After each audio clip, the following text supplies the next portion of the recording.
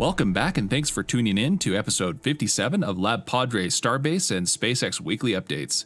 This is Thomas hosting for today. We have a ton to go over, so let's dig in.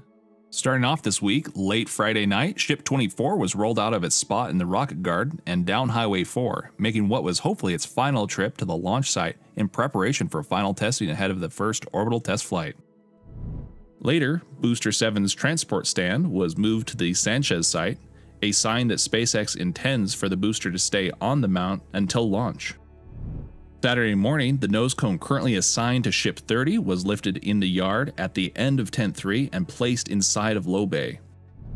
About an hour later, Rovercam caught another sea level Raptor on its way to be installed on Ship 26 at the new stand by the rocket garden. In the early hours of Sunday morning, another section of Booster 11's liquid oxygen tank was moved into the Mega Bay in preparation for stacking. First thing on Monday morning, SpaceX performed a test of the FireX system on the orbital launch mount in preparation of a new round of testing. Much later in that morning, the QD arm swung away from the tower and then the chopsticks were raised and positioned around the top of Booster 7, but did not actually connect to it. Over the next few hours, the road was closed and the pad was cleared ahead of the day's booster and Stage 0 testing. While the pad was being cleared, the first test of the day was seen when all four of Booster 7's grid fins were rotated back and forth. Next, Stage 0 was cooled down, and then cryogenics began loading into Booster 7's methane tank, followed by the liquid oxygen tank. Shortly after, both tanks were topped off. The booster was slowly detanked over a period of several hours. As the detank was wrapping up, the chopsticks opened and raised back up above the booster and rotated away before being lowered back down the tower. And finally, the day's tests were finished up with a final depress vent from both of the booster's propellant tanks. A short time later, the ship's lifting pins on the chopsticks were rotated out into position, indicating a full stack was next. In the early morning hours of Tuesday, Ship 24 was moved from its parking spot near Test Stand A and was delivered into the waiting arms of Mechazilla. Later that morning, the chopsticks were moved into position and the pins attached to the ship, but high winds kept SpaceX from completing the full stack. Around the same time, the first section of Booster 11's methane tank was moved toward Mega Bay as SpaceX continues stacking of the booster.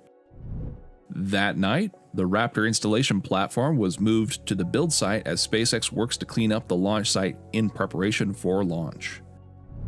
Meanwhile, workers were spotted grinding off the launch mount's alignment pins as it appears SpaceX opted to remove them before launch.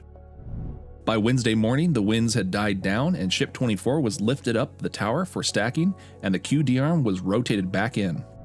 Unfortunately, a cable hanging from the bottom of the ship caused the lift to be aborted and the ship lowered back down so workers could remove the cable in order to prevent it from interfering with the lift. Once again, the ship was lifted and the QD arm swung into place before the ship was rotated over the top of the booster and lowered. Unhappy with the initial stacking, the ship was lifted back up and realigned before stacking was completed, and we once again had a fully stacked Starship and Super Heavy. Several hours later, after workers had removed the covers from the quick disconnect panels, the QD was extended, aligned, and connected to Ship 24. Not wasting any time, less than 20 minutes later, we saw a test retraction of the system followed by it once again extending, aligning, and reconnecting to the vehicle. Over at the build site, Ship 28's aft section was moved into high bay as SpaceX moves forward with vehicle stacking. An SPMT was rolled out of the build site loaded with scrapped rolls of stainless steel, which SpaceX sometimes uses as counterweights called pet rocks. On Thursday, after days of rumors and speculation, tweets from SpaceX and Elon finally gave us official word on their plans moving forward. This coming week, we should see a launch rehearsal, and then if everything goes well, we could see the long-awaited first orbital test flight of the Starship program the week after. And switching over to Florida, Bob returned to Port Canaveral after recovering both of the fairing halves from the recent Starlink Group 5-10 launch. The next morning, fairing recovery vessel Doug towed a shortfall of Gravitas out to sea in support of the Intelsat 40E and Tempo launch. Less than 2 hours later, Crosby's skipper brought just 3D instructions into port with Falcon 9 Booster 1077 following its fourth successful mission. Just hours after docking, the booster was lifted off of the drone ship and placed on shore to be prepared for its transport. On Wednesday, B-1077 was lifted and laid horizontally on the transporter for its trip back to Hangar X. This week, we are happy once again to bring you a Florida flyover update thanks to Greg Scott. Multiple cranes were spotted at Launch Complex 39B as NASA works to prepare the site for the next launch of their SLS rocket, which is expected to launch no earlier than the fourth quarter of 2024. Just this past week, it was announced that NASA astronauts Reed Wiseman, Victor Glover, and Christina Cook, as well as Canadian astronaut Jeremy Hansen, will be the 4 members of the Artemis II crew. At the park site, just north of the Vehicle Assembly Building, another crane shows that NASA is working on repairing and refurbishing Mobile Launcher 1, which is currently their only platform for SLS. Back in 2019, NASA leased High Bay 2 in the Vehicle Assembly Building, along with the Mobile Launch Platform 3 to Northrop Grumman for their now cancelled Omega rocket. The lower doors of the bay were opened during the flyover, allowing us a rare glimpse into the massive bay. Following the Saturn Causeway out towards the coast, Mobile Launch Platform 3 has been parked next to the Launch Complex 39 observation gantry, where it is being scrapped now that Northrop Grumman no longer plans to use it. At SpaceX's historic Launch Complex 39A, the Falcon 9 transporter erector was laying down on the pad for reconfiguration in preparation for the next Falcon Heavy launch. Obvious visual progress seems to have all but stopped on the Starship infrastructure. While the new vertical liquid oxygen tank looks the same, however, it is likely plumbing work is still going on inside and underneath it. The chopsticks are still strapped to the launch tower, awaiting the installation of the traveling block and the deadline anchor, followed by cable reeving. SpaceX's other Florida launch site, SpaceX Launch Complex 40, is also undergoing construction work in between Falcon 9 launches as they work to build a crew access tower at the facility, allowing for redundancy for crew and cargo Dragon launches. Several miles to the southwest, the parking lot at SpaceX's Roberts Road facility is mostly full, illustrating the busy nature of the site. On the east side of the site, Hangar X, home to Falcon 9's refurbishment operations, is always busy thanks to SpaceX's rapid launch cadence. Having already completed an amazing 23 orbital launches so far this year, their record-setting pace will ensure this building stays busy, keeping the reliable Falcon 9 fleet launch ready. As we can see here, a Falcon 9 booster wearing its layers of soot as a badge of honor sits outside the southern end of Hangar X, either awaiting for its next mission or for space to free up inside the hangar. Next, it is quite the fancy SPMT, complete with an enclosed cab for its driver. At the developing Starship production facility on the west side of the site, work continues, but at what appears to be a slower pace, similar to what we see at 39A. The next Starship integration tower is still holding with 7 of its modules assembled. While work has slowed, man lifts at the top of the level of the 4th section indicate work is continuing. All of the steel for the remaining sections is on site, but assembly of the new sections stopped 2 months ago when the assembly crane left the site. Near the tower prefab area, the end of the QD arm is still sitting waiting for Mechazilla to be ready for it. Also in the area are the traveling block and the deadline anchor for the 39A chopsticks. Just west of the tower modules, work continues on the 3rd tower's chopsticks and 39A tower's QD arm. Assembly of the base structures of these newest chopsticks appear to be complete, with rusty weld lines to show how many pieces were used in their construction. The carriage that will help guide the arms up and down the tower is still half assembled, with the claw-like extension nearby on the ground. Next to the carriage, equipment around the QD arm seems to indicate that work is still ongoing on this structure. With the LR-11350 still in pieces at the launch site, it is unlikely that the arm will head to the pad anytime soon. In the southwest corner of the site, the Florida Star Factory now appears to be structurally complete. This sharp-looking black and white building will be used to pump out ring sections from the lower part of the building and nose cones from the taller southern end, while section stacking operations will happen in the future megabays. The western wall has 2 large overhead doors, big enough for ring sections to pass through, as well as a dozen small doors that will likely be used to move parts and smaller equipment in and out of the building. Moving on to the first of the Florida megabays, this week there finally appears to be something to report, but not the progress we were hoping for.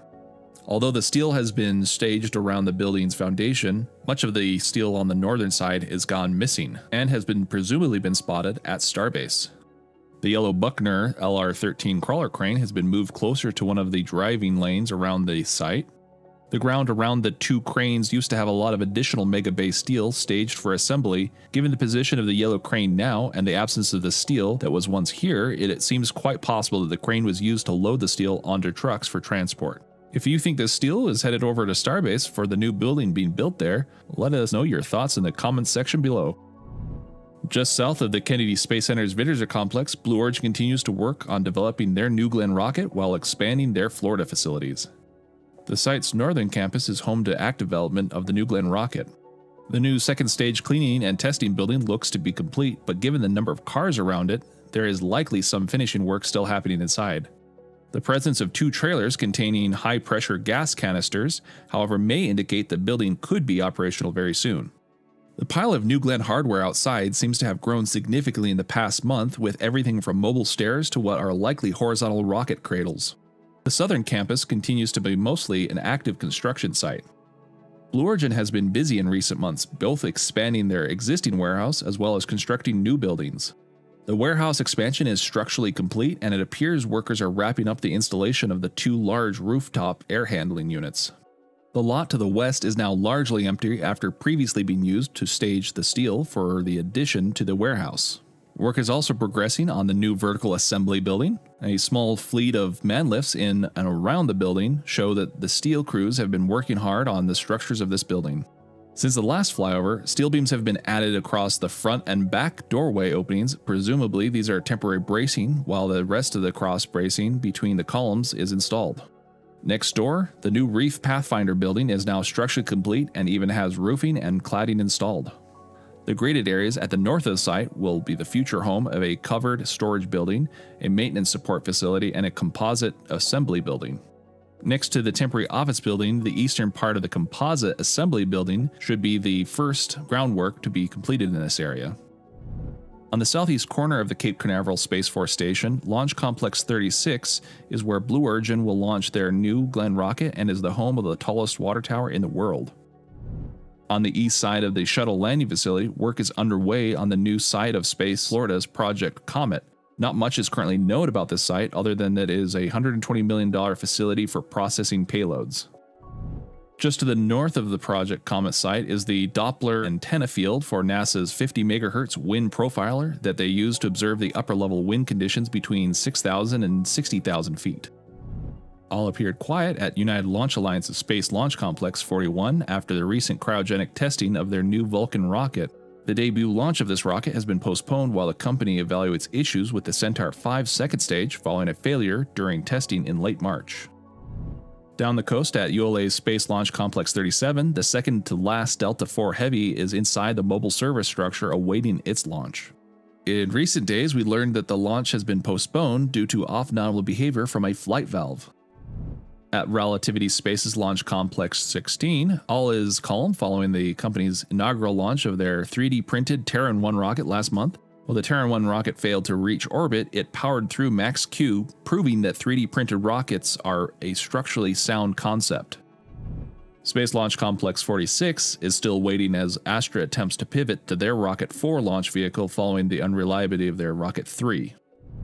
Finally, let's end with a quick tour of the SpaceX assets at Port Canaveral. Just read the instructions docked in port following its return from Starlink Group 5-10. While in the port, this time it appears that the autonomous spaceport drone ship was undergoing extensive maintenance as it is the oldest of SpaceX's landing barges. In particular, a lot of work seemed to be centered around the rusty containers on the right side of the barge in this image. Attention also seems to be given to the ship's octograbber, which is used to secure the boosters after landing. Fire and recovery vessel Bob was also docked, waiting for its next mission. And there you have it, another Starbase and SpaceX weekly update brought to you by LabPadre. We will see you again next week, and thank you again for watching. Thomas out.